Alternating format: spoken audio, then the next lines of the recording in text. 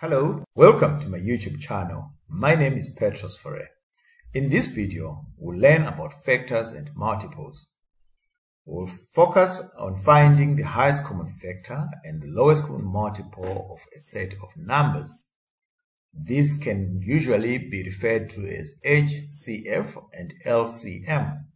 Some of the key words that we'll be talking about are factors, multiple, prime factor, Venn diagram, and so.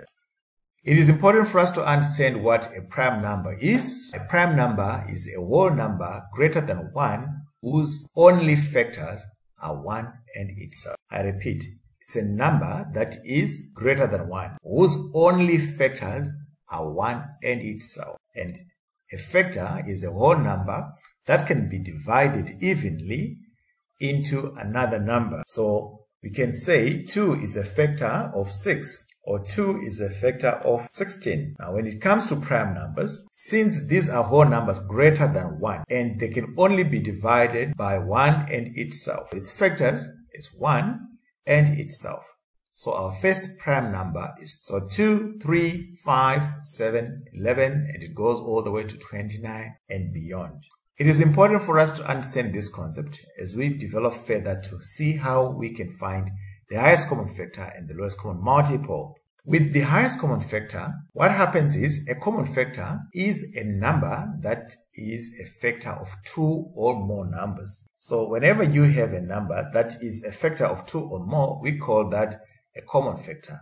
An example, if we have 12 and 20, 1, 2, and 4 are common factors of 12 and 20. So the highest common factor of 2 or more numbers is the greatest number which divides each of them exactly. By this, we can now conclude to say the highest common factor of 12 and 20 is 4, because 4 is the greatest number that divides into 12 and 20. You can easily do this by first finding all the factors of the numbers given, then find the common factors. So identify the common factors. You can do this by circling, then pick the greatest of all the factors obtained. That is the highest common factor. With the lowest common multiple, a common multiple is a number that is a multiple of 2 or more numbers. So the common multiples of 3 and 4 are 0, 12, 24, and 36. So these are numbers which are multiples of 3 and 4. So the lowest or the least common multiple of the two numbers is the smallest number, not 0. So it's the smallest non-zero number that is a multiple of both. After listing all the multiples, you have to identify the smallest common one of the two. We have multiples of 3. So once you have the multiples of 3, which can be 0, 3, 6, 9, and it goes all the way. Then the multiples of 4 are also listed. So to identify the lowest common multiple of 3 and 4, we have to see which one is the lowest or the least, which is not 0. So the least in this case is 12.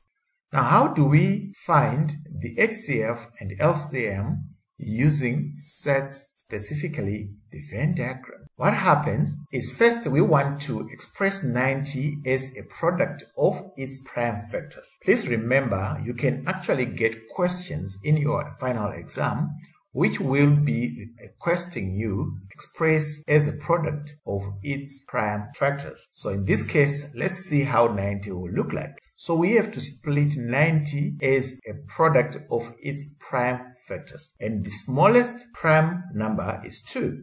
So let's check first if 2 can divide into our number. If 2 can't, we go to the next one, which is 3. In this case, 2 can divide into 90. We get 45. So we split 90 as 2 times 45. Now we have to look at 45. Can we split 45 as a product? Let's see, 2 cannot divide into 45. Let's check now the next prime number, which is 3. Can 3 divide into 45? Yes, we get 15. And we do the same thing again. Check if 3 can still divide into 15. 3 divide into 15? Yes, we get 5. Now, Is there a number or a prime number which can divide into 5? No. 5 in itself is a prime number.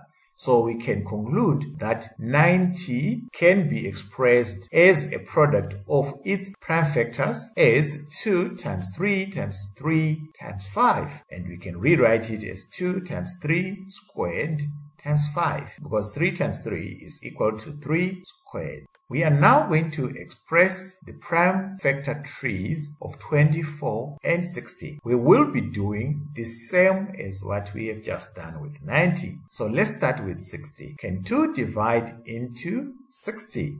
Yes, it does divide. We get 30. So we look again at 30. Can 2 divide into 30? Let's see. We get 15. We can split 15 again. Let's see. Can 2 still divide into 15? No. So we go to 3 and we get 5. So we can actually express 60 as 2 times 2 times 3 times 5. Now let's look at 24. Doing the same, can you quickly express 24 as a prime factor tree? Let's review. 2 goes in there, we get 12, and 2 does go into 12 again, we get 6. We can also split 6 by 2 and 3, and we can say these are the prime factors of 24. We are going to have 2 sets. This set, students sitting for IGCSE statistics. So the students who are sitting for the statistics exam are going to be presented here. Then we also have students who are going to sit for mathematics. What happens is these sets will overlap. And remember, the area which is located in the middle is always for students who are sitting for both subjects. So we are going to represent our details in these Venn diagrams, but always you indicate the intersection of the 2 sets in the middle. Let's now see how we can express 24 and 60 to extract the data. So for 24 and 60, what happens is all the prime factors which appear for 24 and 60, we are going to put them in the middle. So what do we have? We have 2, 3, and 3. And then whatever will remain outside, we will now indicate it in the areas which are